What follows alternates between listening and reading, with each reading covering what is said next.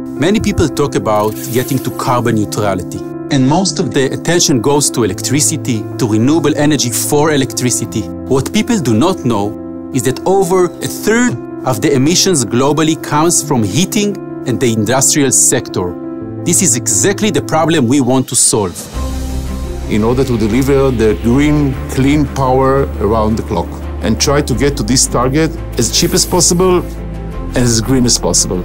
Our heat battery is charged when the prices of electricity are very low, and then used for your needs on demand when the prices are high.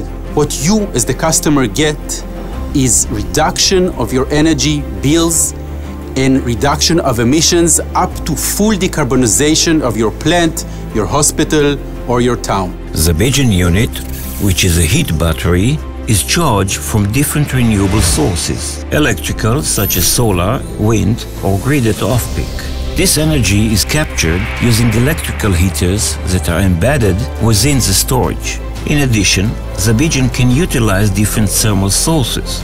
Gas piping carries the heat through the storage modules and transfers its energy to the storage media at high temperature of up to 700 degrees Celsius. Simultaneously, or at a different time, water is introduced into the inlet of the storage steam cycle,